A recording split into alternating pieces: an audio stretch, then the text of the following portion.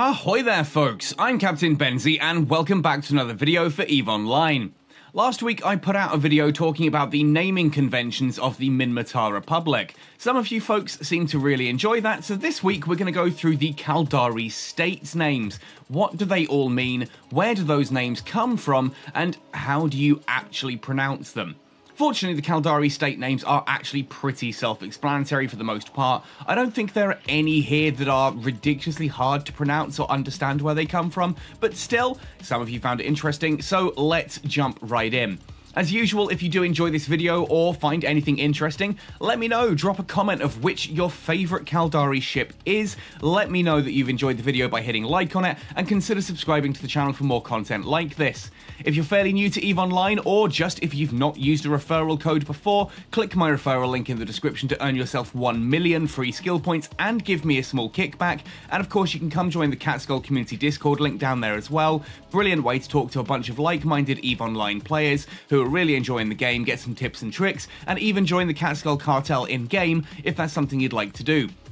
Anyway, with that said and done, let's open up the ship tree and talk about the different Caldari state ship names, where they come from, and what they mean. So if we start off with the Corvette. The Corvette for the Caldari state is very standard named. A lot of Caldari state ship names are based on modern day birds. So a lot of these names you'll find are birds from around the world. There are some that are other more mythological animals, and this does give a little bit of crossover with the Minmatar Republic. So first of all then, for the Corvette we have the Ibis. An ibis is a type of small-ish, medium, I guess, bird. We used to get these a lot in Zimbabwe. They are actually a very sort of Egyptian-looking bird. The Egyptian ibis is the one that we used to get on the Zambezi a lot. It's that bird that, if you remember the Egyptian god Thoth, the god of wisdom, that is the particular bird we're talking about. They're small, water-based birds for the most part. Pretty cool, and it's just a very standard name for them. Going into the Tech 1 frigates, most of these are, again, birds. We have the, of course, Kestrel. A Kestrel being a bird of prey, renowned for its ability to hover. We see these quite a lot in the UK, especially near motorways and main roads. They like to hover on the roads, wait for the cars to go past, and then swoop down and catch roadkill, for example, or dive into the grass nearby. Interesting enough, just for a bit of actual lore and backstory for the Kestrel as well, originally the Kestrel in the Caldari state terms was a water transport that during the Caldari Gallente War was repurposed originally as a troop lander and then eventually as a combat vessel, which is why it has those 3 long bars in the center. Those are actually not cockpits or anything like that. The capsule goes into the side of the Kestrel, but it's actually originally a water transport that became a troop transport and then eventually became a combat vessel. The Merlin. Again, a Merlin is a type of bird, surprisingly enough. It is a piscivorous bird, if I think correctly, if I'm being correct on that one. I may be wrong on this. It's one of the ones I'm a little less unclear of. So actually, let me just grab my notes here and we'll have a look at what a Merlin actually is. Obviously, Merlin is also the mythological figure in King Arthur. It is the wizard. So there is that as well that does kind of going with the mythological. But yeah, there we are, Merlin. It's a small species of falcon from the northern hemisphere with numerous subspecies throughout North America and Eurasia. It's a hawk-style creature, which makes a lot of sense, as we'll see later on. We then have the heron. Now, a heron is obviously a fairly large water bird. They're waders. They're the ones with the long legs and the very long necks that you often see walking in marshes and the sides of rivers, where they will walk through the water and then dip their long neck in to grab passing fish. This works quite nicely for the explorer because a heron naturally is a bird that explores the water around it looking for its meal. Not particularly an aggressive bird by any stretch, hence it's not really a combat vessel, the heron. It's much more your exploratory vessel, but I feel that works really quite nicely with the type of bird that the heron is. Coming up to the second row, we have the bantam. This to me strikes a very unusual name. A bantam is essentially a type of chicken. Now, I know that that can come across in Western culture as quite, like, ridiculous. It's a chicken, right? We use the word chicken for someone who is cowardly, like, oh, you're being a real chicken right now. But in Eastern cultures, the chicken and the rooster often actually represents bravery and courage, and in that sense, the bantam really works as a logistics vessel. And much like the kestrel, in the history of the Caldari state, the bantam used to be a troop transport before eventually being repurposed into a logistics vessel with bonuses to remote shield boosters. In the middle, we have the condor. Now, condor, again, it's a bird of prey, very fast-moving bird, which makes sense for an interceptor-style frigate.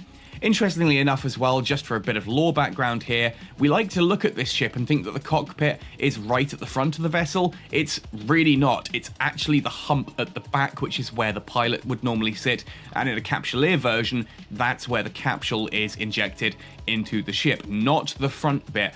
The bit that looks like a cockpit is actually the sensor array for the Condor itself. Finally, for the Tech 1 frigates, we then have a Griffin. Now, this is the first one that actually breaks the rule of, essentially, bird names. A griffin, of course, is a mythological creature that is essentially half lion, half eagle. It's usually the front legs, the wings, and the head of a bird, of a prey, usually something like a bald eagle, combined then with the rear legs, the back, and the tail of a lion. This does give the Griffin a somewhat more imposing presence, which definitely is an ECM frigate. I can understand the naming convention they've gone for here. It's quite a fearsome creature in mythology. It's not one of the biggest or scariest mythological creatures out there, but certainly it does have a certain amount of threat to it, which I feel works for a frigate that's using ECM. Going up the branch, of course, we have both the Heron Navy issue and the Griffin Navy issue. We're not going to stop on the Navy issue versions of ships because the names are essentially the same, just with Navy issue added. They are the Caldari State Navy equivalents. A little bit more combat-oriented. For example, the Griffin Navy issue, it's less about the ECM and adds in small hybrid turret damage, whereas for the Heron Navy issue, it still has the scan probe, relic, and data analyzer strengths, but it also adds the ability for light missile and rocket damage there as well. The one we will talk about is the Caldari Navy Hookbill. Now again, this may be one of those ships that does sound pretty obvious. After all, a hookbill with the word bill in it is clearly a type of bird, but it's essentially a type of duck, which I don't know, there's a part of me that feels that this is a little bit of an unusual one.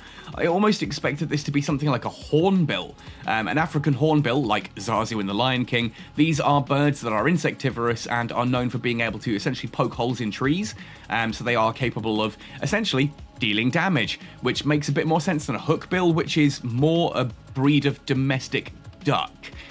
To me, that's the first name we've really seen in the Caldari state that doesn't quite fit the theme for me. Hookbill almost, I feel, should have been the name, perhaps for one of the the higher level explorer, like a hookbill being the buzzard, and then the buzzard being the Caldari Navy buzzard. I think that kind of works better. We'll talk about that more when we reach that point, of course. Under the interceptors then, we have the crow and we have the raptor. Now, the word raptor is essentially the word we use for bird of prey. So things like eagles, hawks, kestrels, gymnogenes, harriers, this kind of thing. That is what a raptor is. It's a bird of prey. So this is a very generic term for a fast-moving, aggressive creature of flight, which does make a certain amount of sense. It just feels a little bit generic for my personal tastes. The crow, on the other hand, I am a mad fan of the corvid family of birds, which are things like your crows, your rooks, your ravens, and, well, spoiler alert, we get quite a few of those names coming through the Caldari state here. Crows are incredibly intelligent birds, which again does kind of make sense with an interceptor. These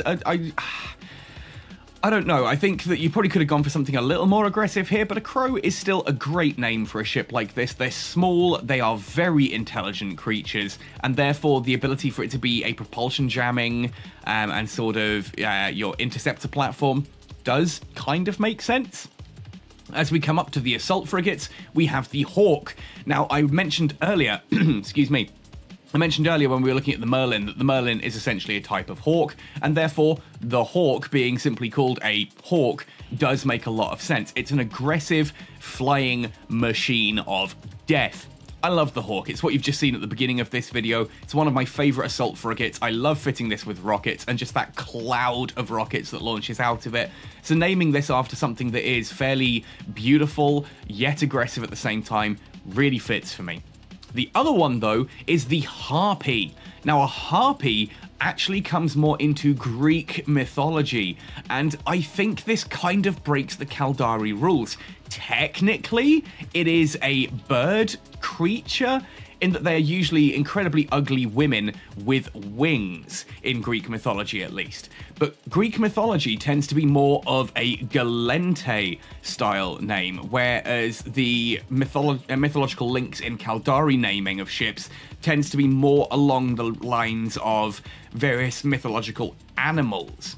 Whereas the Harpy isn't really an animal. In fact, Wikipedia describes it more as a rapacious monster, described as having a woman's head and body and a bird's wings and claws, or depicted as a bird of prey with a woman's face. It's a very ugly, aggressive creature.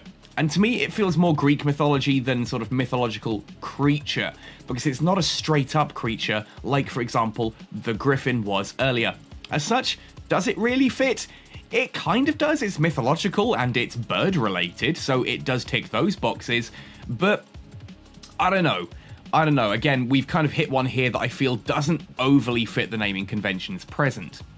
Coming up to the covert ops ships, we have the Buzzard. Now, Buzzard, again, is a bird of prey. And as I mentioned earlier, comparing Buzzard alongside a Hornbill, to me, I kind of wish that the Hornbill was the Explorer Tech 2, and the Buzzard was the Caldari Navy frigate in the middle.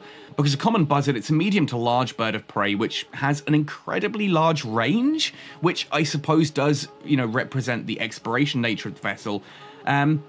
It mainly lives in Europe. It's extended across much of sort of Eurasia, goes as far east as China.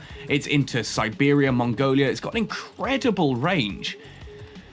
So I guess that does make sense for an explorer, sort of, but you could also go for something like a Swallow here, something a little bit less aggressive in its name. A Buzzard's not really a hunting vessel, and Buzzards were used, again, for a lot of, hunting things. I don't know. Maybe that's just my opinion. Let me know your thoughts and opinions in the comments down below on that one. But I think the Buzzard probably is a bit too much of an aggressive name for a non-combat vessel. Could just be me. Then we have the Manticore. Oh boy, this harkens right the way back to the Griffin. We are going full on mythology here with the Manticore. Obviously, a Manticore is a mythological creature. We have multiple parts of different animals in here. It's usually the head of a man, the body of a lion, and the tail of either a dragon or a scorpion. Scorpion tends to be the one that's most commonly used, but they do sometimes, when it says a dragon tail, it's like either a reptile tail, or in certain different intellectual properties, Manticore actually has a tail with a dragon on the end, which can be really cool, like, fire-breathing head on it.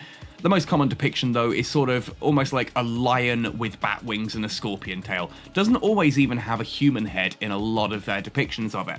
Now, this to me does kind of work for the Manticore, because the Manticore itself is...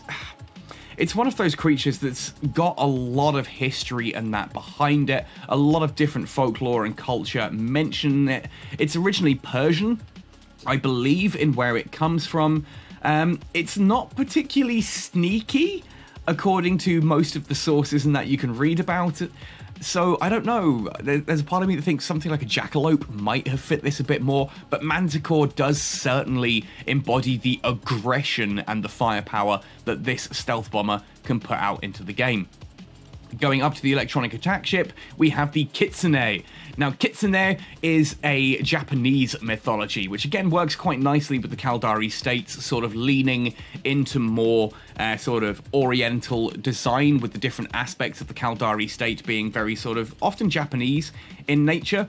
Now, the Kitsune is, of course, in Japanese folklore, a fox that possesses paranormal abilities. These can often have 9 tails in certain ways. They're often shifting into a human form in order to trick humans. So you get like this beautiful woman who tricks a human and then turns into a fox when he's not looking.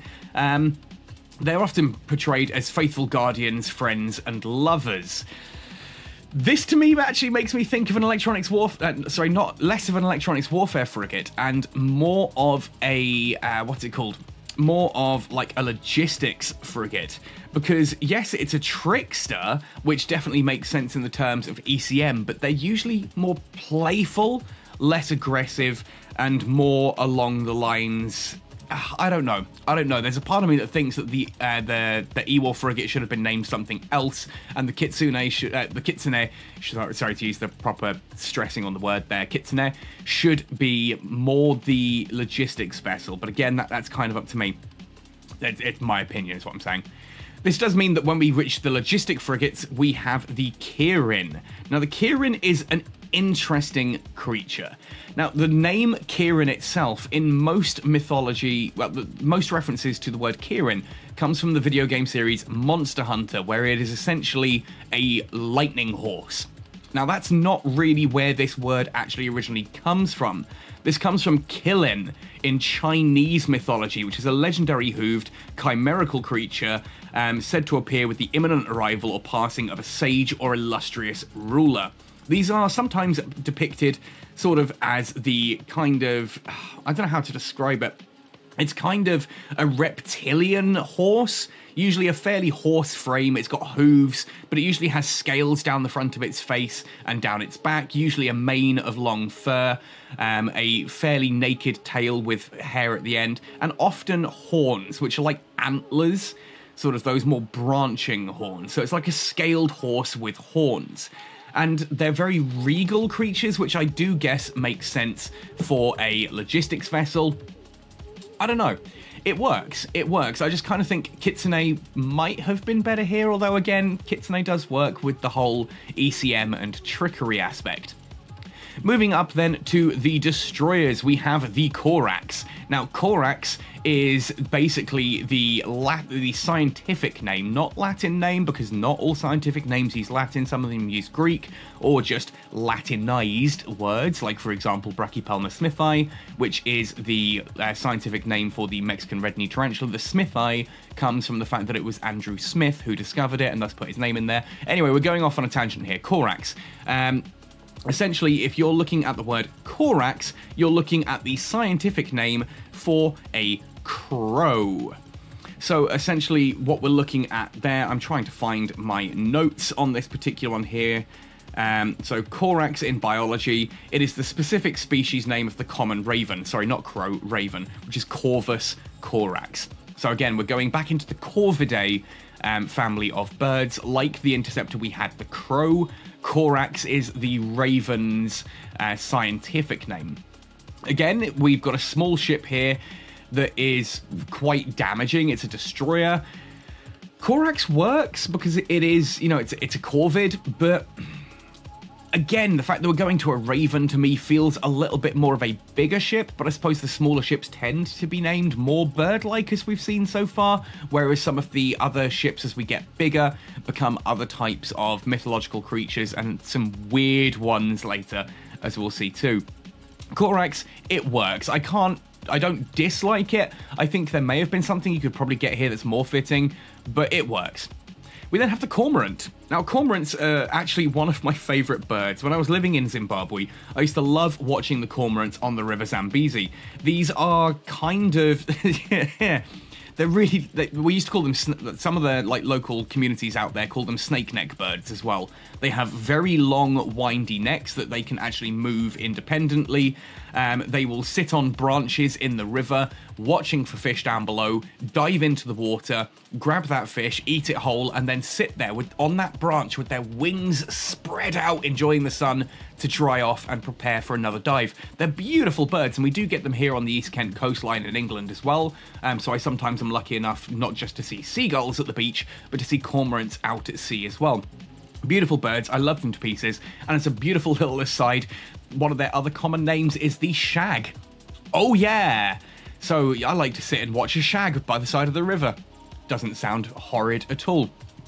And of course we have the Cormorant Navy issue, nothing there to write home about. Coming up to the interdictor, we have the flycatcher.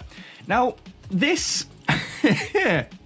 As far as name goes, I guess it works. It's an interdictor. We've got catcher in the name, right? Flycatchers are tiny little birds, very fast moving, very nimble. They dart in and out. To me, that's almost an interceptor more than it is an interdictor. But I guess that because we've got catcher in the name, it does kind of work.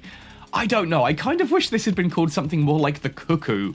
I think cuckoo just really works for an interdictor, whereas flycatcher, it's more of a fast-moving bird. But again, the name does work. It's a catcher, right? We're talking about catching things with interdiction spheres.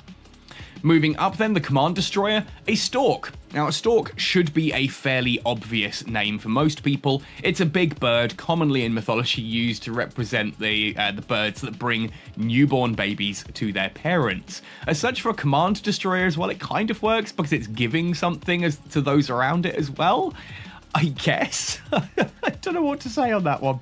And then finally, up at the top tier, we have the jackdaw. Again, a jackdaw is a type of corvid, closely related to ravens and crows. Beautiful birds, some of my favourites. We've got a beautiful colony of them just up the road in Sandwich. I love walking along the river there. There's this big group of jackdaws that like to sit on the riverside there and try and steal chips or bits of sandwiches and that from passers-by. They do eat various insects, and they will go for the fish in the river as well. They're fantastically playful birds, and I think that works really quite nicely for a Tech 3 ship, especially one that's got the multiple modes to it, like the tactical destroyers do, because it's quite playful. Now, moving into the cruisers, things start to get a little bit weird here. First of all, with the Tech 1 cruiser, the Caracal. Now, Caracal is actually a medium-sized wildcat native to Africa. They've got these beautiful sort of orangey coats with black and white ears and these beautiful markings down the side of their nose. This is where we actually move away from the concept of birds and mythological creatures, and we come into smaller sort of omnivores, if that makes sense. It doesn't quite fit the Minmatar thing of predators like the hyena, the cheetah, and so on, but it's there. It's on that same sort of footing in my head. Then, of course, we have the moa. Now, when I asked a lot of people in my community what they thought the moa was, it was one of those things that people would say, oh, that's a type of snake, isn't it? No, that's a boa. The moa is a flightless group of birds, a group of flightless birds that were originally endemic to New Zealand, but they are now extinct, which is why a lot of people wouldn't necessarily know what they are. They are kind of like small-ish ostriches, and that's a naming convention we will see come up. There's not really, again, much to say here. Now, the osprey. Ospreys are awesome. Ospreys are, again, birds of prey. They are endemic. We see them here in the UK quite a bit. We see them, they've got a good wide range, often known as a sea hawk or a river hawk, sometimes a fish hawk. They're fish-eating birds of prey. They do often actually, you see them all over the UK, basically.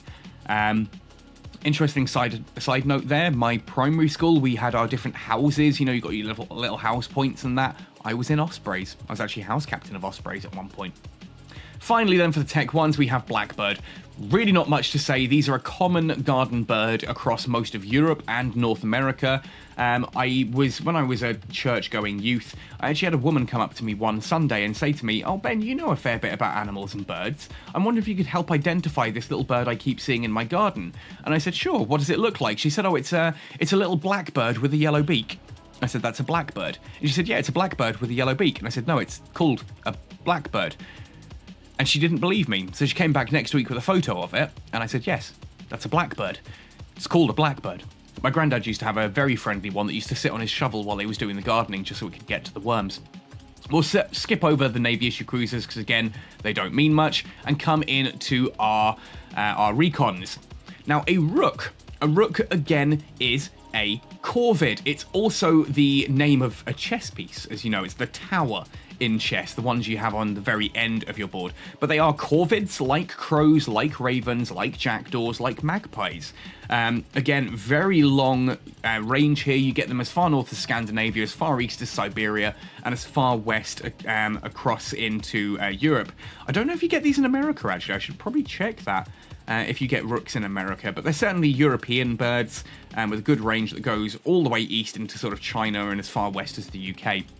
Very intelligent birds, which kind of makes sense for an ECM type ship.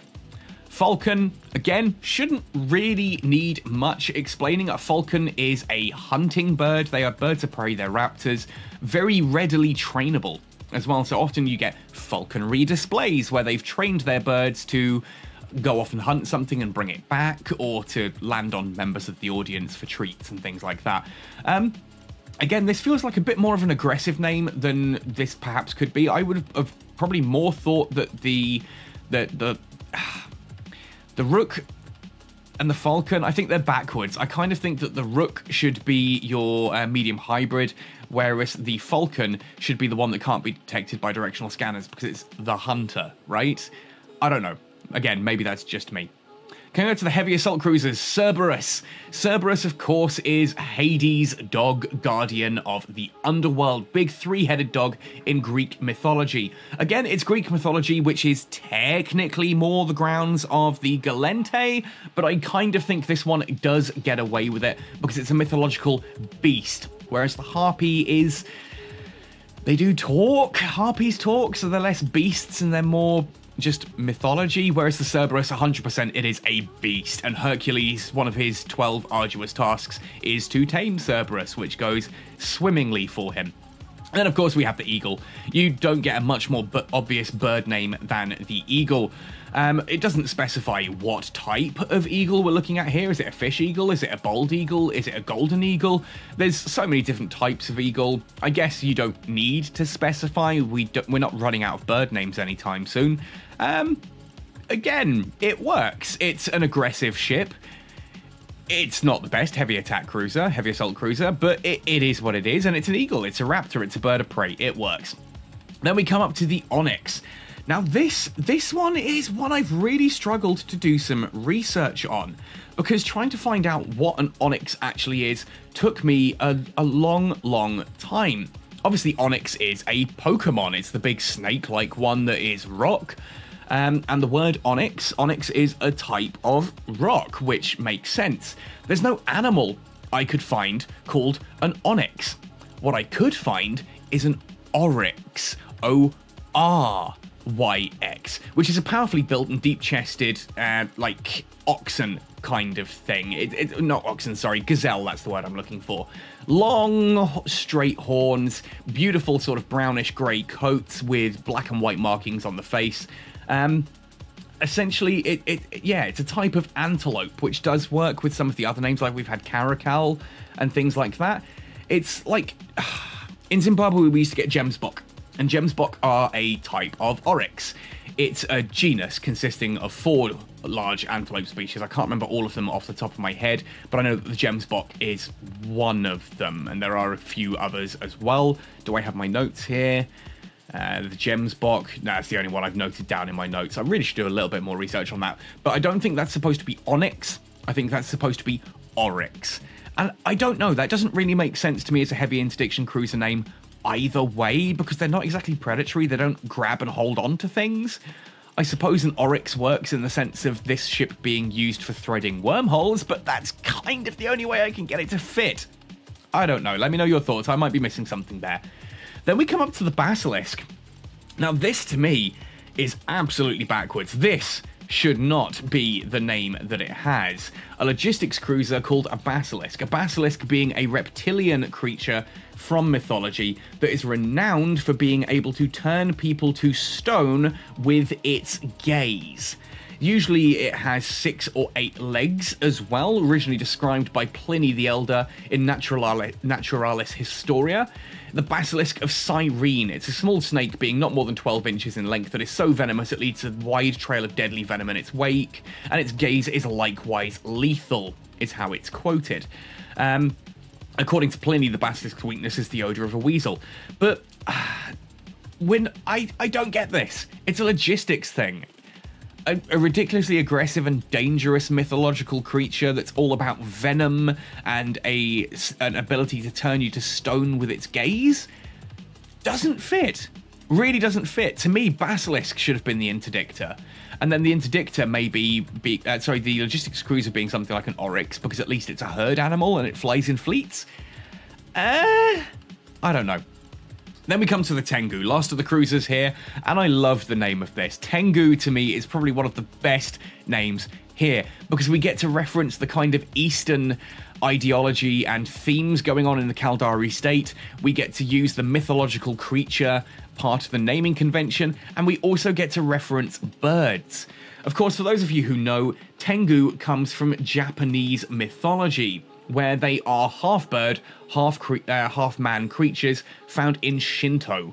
They are the literal translation of Tengu is heavenly dog, which is a bit of an interesting one. And they're a type of yokai, spiritual beings, or Shinto kami, gods or spirits. So basically, they take the forms of birds of prey, occasionally monkeys, so you sometimes get the ones with the really long red nose, but they usually have bird-like wings, so they have those kind of mix of human, monkey, and avian characteristics. If you've watched, like, 42 Ronin, is it 42 Ronin? No, it's not. It's the one with Keanu Reeves. He actually was raised by the Tengu, and they've got a really cool depiction of them in there. In Buddhism, they were long held that Tengu were disruptive demons and harbingers of war, which I really think works for the Tech 3 strategic cruiser, right? I think that's brilliant. I think that is one of the most cleverly named ships in EVE. Let's move on to the battle cruisers, because this is where things begin to come undone a little bit. Starting with a Ferox.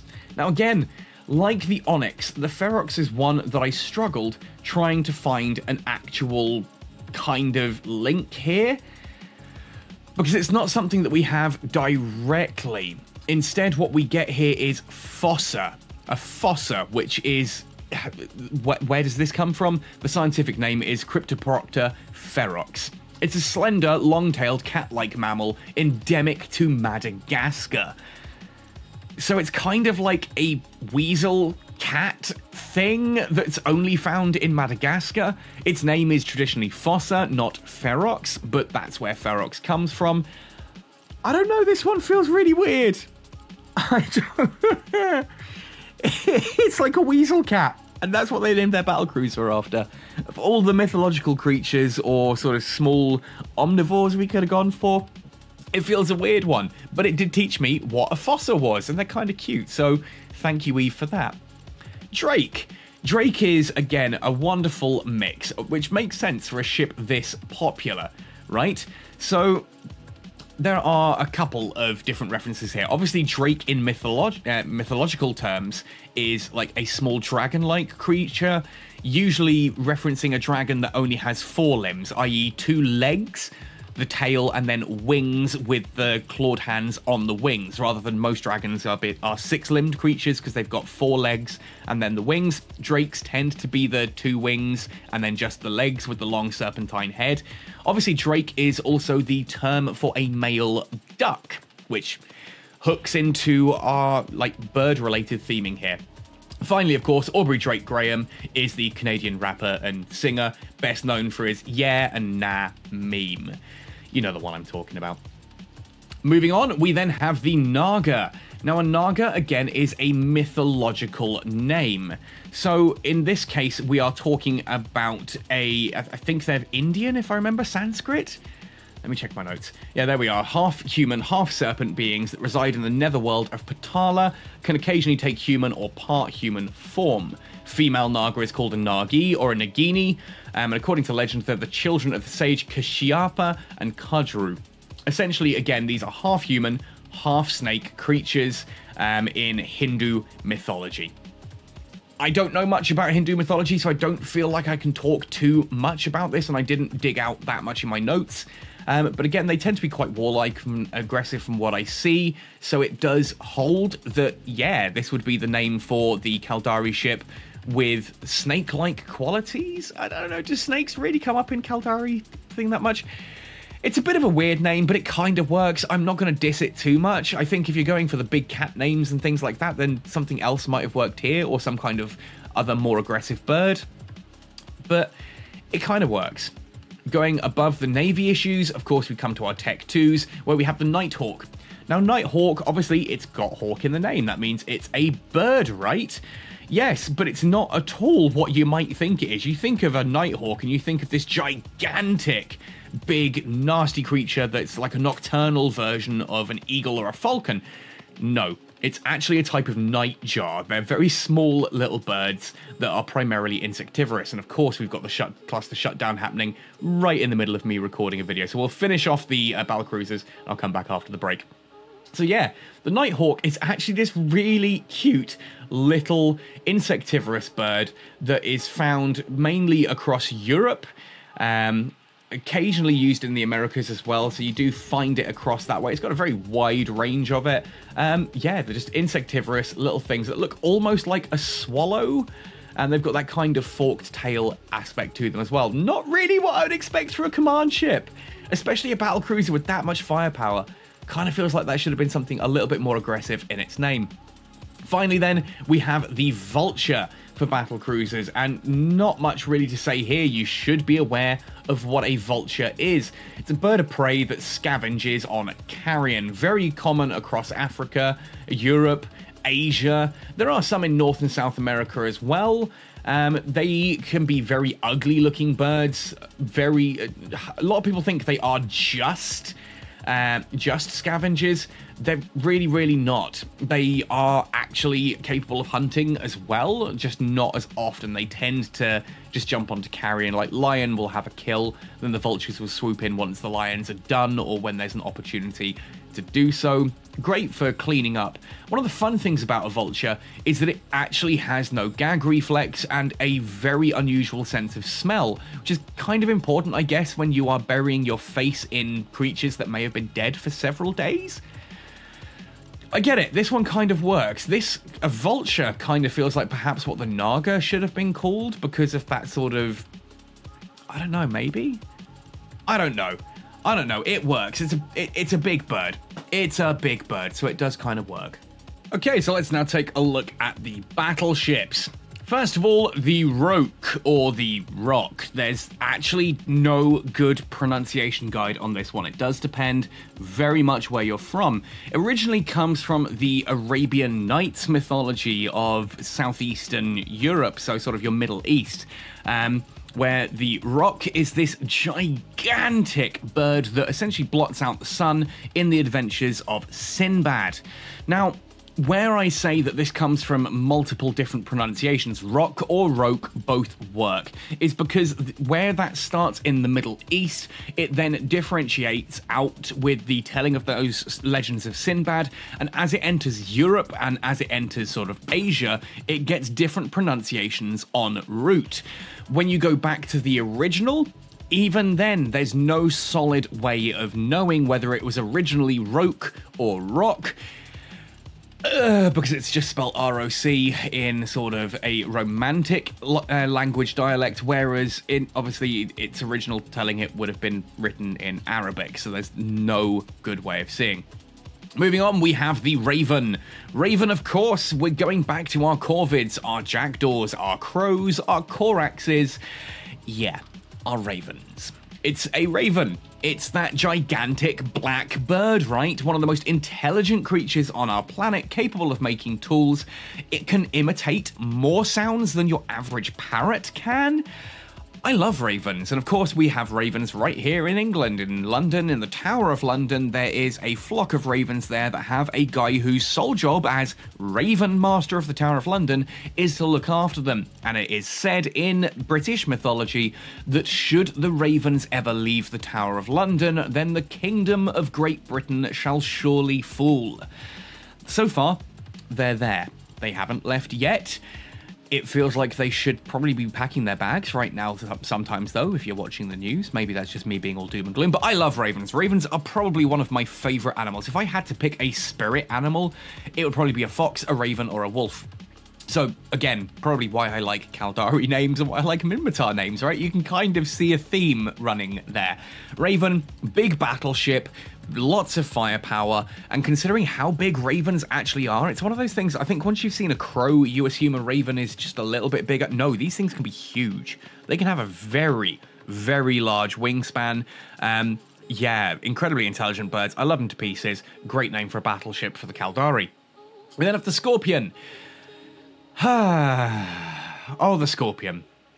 This ship is one of those absolute love it and hate it's for me. On one hand, it's kind of obvious why it's called a Scorpion, right? It's scorpion shaped. But this feels like one of those that we just kind of designed to call ships, and it looks like a scorpion, so we called it a scorpion. But do they have scorpions in Caldari space? Like everything else, when you go into the info here, it talks about how they are named after these things from ancient mythology, these unusual birds from and creatures from times long gone. So were scorpions that ubiquitous? Yeah, I guess, you know, they appear in a lot of literature. They appear in a lot of sort of, you know, there's a lot of information about scorpions. So seeing a ship that looks like this, I just don't get why you design a ship specifically that looks this way. I guess we need to ask the rabbit that. Oh, Guristas Law. Slide that in there, Benzie. The Scorpion, I'm not a huge fan of how it looks, and the name feels a little bit on the nose. It does kind of make sense that a creature that uses venom and gigantic pincers to hold its prey, ECM, kind of works.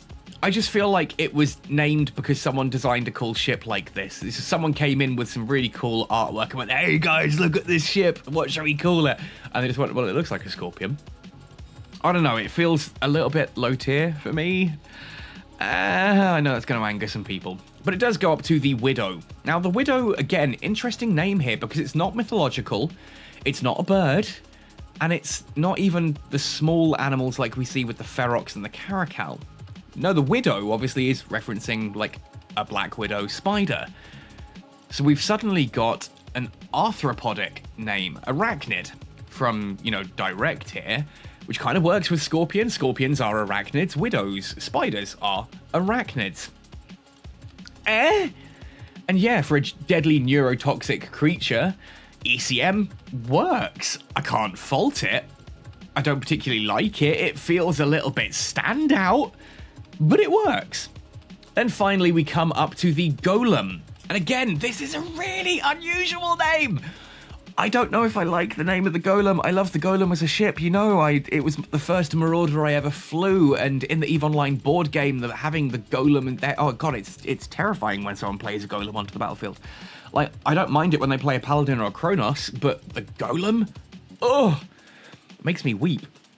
It's a great ship, but a Golem is a mythological creature that is essentially man-made material brought to life. Stone golem, clay golem, this kind of thing. Usually, I think it's in Yiddish culture, where you write like a spell on a piece of parchment that is then put inside the creature and brings it to life. Which means it's not really a mythological animal either, which doesn't fit in with the mythology side of things. Mythology? Bleh. Doesn't fit in with the mythological side of the Caldari naming conventions. It doesn't fit Eastern traditions like the Tengu and the Kitsune and the Kirin. It's not a bird. It's just so standout. I don't know. The battleships are such weird ground here for the Caldari. That you've got the Golem, the Widow, and the Scorpion. They just don't fit the other kind of naming conventions of the Caldari state. What could you have here? I don't know. Maybe going for something like the Aquila, because that's going into the whole, like, eagles and gigantic birds and things like that. I don't know. Some kind of dragon name? Like, perhaps there's some dragon from Eastern mythology that you could fit in there that would work with Eastern mythology and the kind of winged drake and that kind of stuff. Yeah, Shenalong. Let's call it Shenalong. That'll do. That'll do. Then we come to the capitals. Now, Phoenix is obviously a bit of an obvious one as well. This is one of those I don't think it needs much explaining. The Phoenix comes from, I think it's east, again, it's southeast, east, there. I'll get the word in my head in a moment. Sort of your Middle Eastern. Is that where the Phoenix comes from? It's the bird that when it dies, it's reborn in fire. It's an immortal thing. This immortal bird that is reborn in flames and thus cannot truly die. Different cultures and different aspects, it pops up all over the place. Like sometimes the bird just bursts into flame and leaves an egg behind. Sometimes when the creature goes to die, it flies into a fire, which means theoretically if you could stop it getting to the fire, it wouldn't be reborn. There's all kinds of different versions of it. And as I'm looking at my notes here, Egyptian and Persian, it comes along in, but it's originally from Greek mythology. I thought it was actually a sort of Middle Eastern originally, but hey, again, we all learn something. So the Phoenix, Greek mythology, bird of fire, rebirth. Bird of fire, mythology, dreadnought. Yeah, it works. Coming up to the Lancer, we then have the Karura. Now, this is obviously a new ship to EVE Online. It's therefore a bit of a new one to the game. A lot of people wondering where that name comes from. Well, again, it's Japanese mythology, just like the Tengu. It's a divine creature with a human torso and a bird-like head. It's a transliteration of Garuda, a race of enormous gigantic birds in Hinduism. So we've kind of got two different bits being referenced here, and of course this works, that Hindu link works with the Naga, but it's then taken the Japanese name, which works with the Caldari references in their culture, plus it has bird-like aspects, which really works. Actually, of the 4 new Lancer Dreadnoughts, the Karura is the one I think works really quite nicely as a name. It's not to say the other ones are bad names, like Bane works really well, Valravan, who doesn't love Valravan? But this one just has a lovely little layer of subtext to it, and it kind of cross-references across the place. So it twins nicely with both the Tengu and with the Naga in terms of its naming history. It's still a bird-like creature. It just ticks a lot of boxes, and I think that really, really works. Obviously, Garuda as well, if you play Final Fantasy, is it's one of the Eidolons, the bird Eidolon, especially in Final Fantasy 14, which makes sense. It's basically a demigod, so it's the Dreadnought, right? And it's a bird. Then we come up to the carriers. Now we have the Minakawa. Now, Minakawa is a giant dragon-like bird in Philippine mythology. Now, this was believed to be so large that it could swallow, or at least cover, depending on your translation, the sun, and it was used to explain the occurrence of eclipses. Now, it's even described as a giant bird named Minakawa that lives in outer space, which can devour the sun and the moon and would try to do the same with Earth. It's a Bagobo tale from the Philippines. And again, that kind of feels a little bit aggressive for what is essentially your force auxiliary. This is a capital-sized logistics vessel, and the Minakawa is a creature that can devour the sun. To me, that almost works better as the Dreadnought. Like, Minakawa perhaps should have been the Dreadnought, and Phoenix should have been the Force Auxiliary, because Phoenixes are about rebirth, and therefore capacitor transmitter, remote shield boosters. That kind of works with the Phoenix ideology, perhaps, maybe I'm going crazy. That's my way of looking at it. Chimera. This, again, is Greek mythology, I recall. Greek mythology for the Chimera. It is a 3-headed creature, fire-breathing female monster, resembling a lion in the forepart, a goat in the middle, and a dragon behind. Sometimes it's 3 heads, sometimes it's 2 heads at the front with a dragon on the tail. There's all kinds of different ways that this is kind of described. Even the way we say Chimera nowadays, again, this is why I say a lot of these mythological names, you can pronounce them multiple different ways. It doesn't fit with Old Greek. In Greek, it would have originally been Chimera, or Chimera, which literally translates as she-goat. Yeah, it's from Lycia in Asia Minor, composed of different animal parts, usually depicted as a lion with the head of a goat protruding from its back and a tail that might end in a snake's head. It was the offspring of Typhon and Echidna, and a sibling of monsters like Cerberus and the Lernaean Hydra. Big part of Greek mythology. You've probably seen the Chimera a whole lot, and it does make sense that, again, to have a capital ship named after something quite so large and aggressive. Is there a better name that fits a carrier more? Perhaps, but I think Chimera works. Then in the middle, we have the Wyvern, or Wyvern, again, depending on your pronunciation. Now, Wyvern or Wyvern, again, it's kind of going down the old draconic route here. Now, it's a mythological animal, usually represented as a 2-legged winged version of a dragon. So again, a dragon tends to have 4 legs with 2 wings, where a Wyvern tends to have 2 wings and 2 legs, kind of like a drake is often depicted.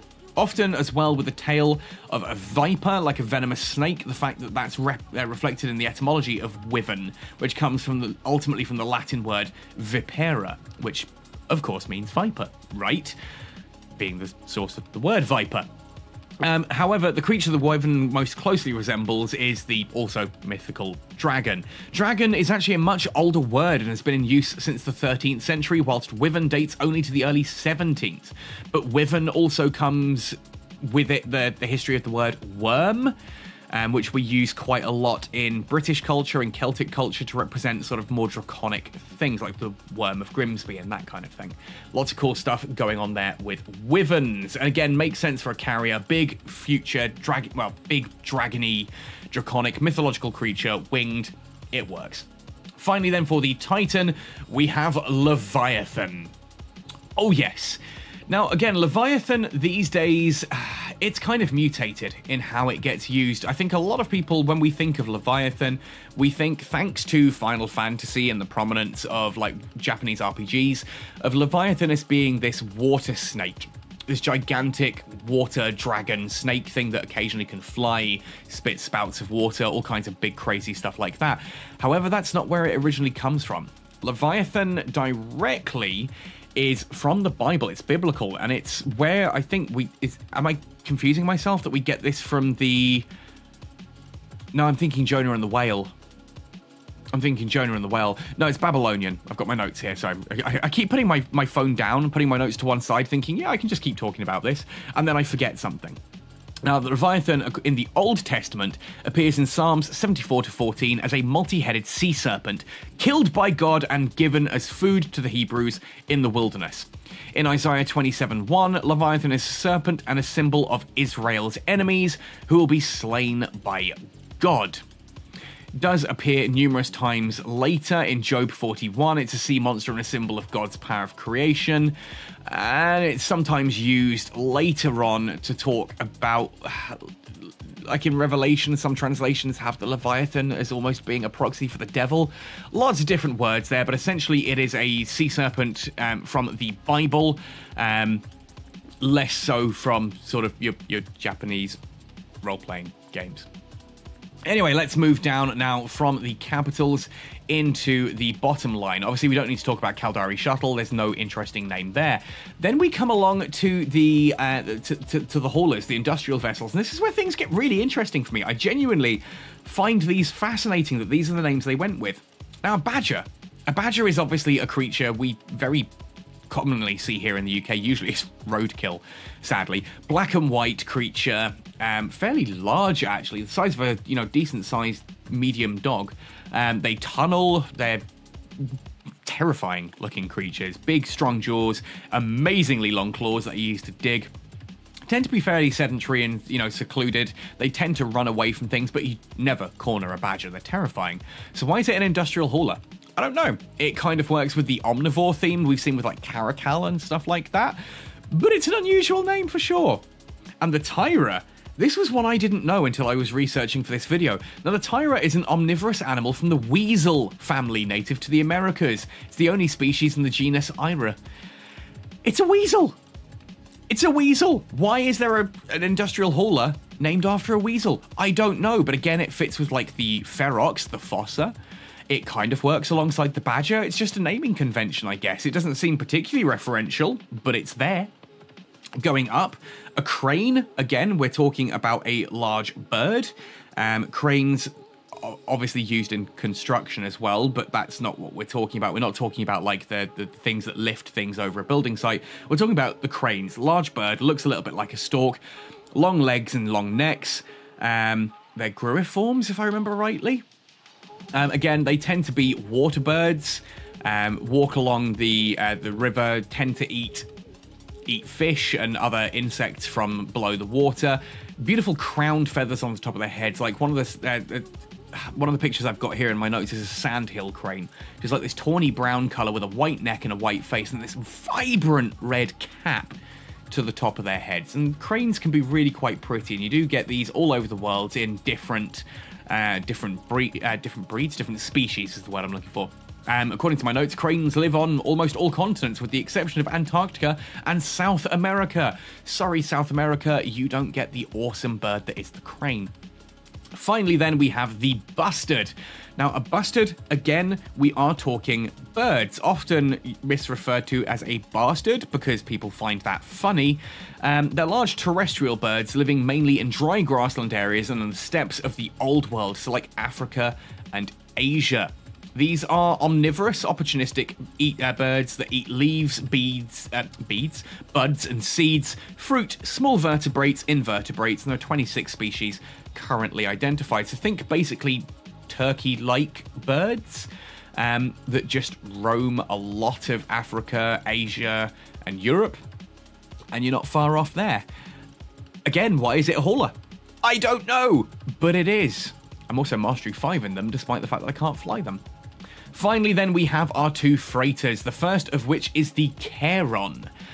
This really struck me as unusual, because my first thought when I think of Charon is Greek mythology, again, which feels Galente, the son of Erebus and Nyx, whose duty it was to ferry over the river Styx and Acheron those souls of the deceased who had received the rites of burial. In payment, he receives the coin that was placed in the mouth of the corpse. He's the ferryman of the dead.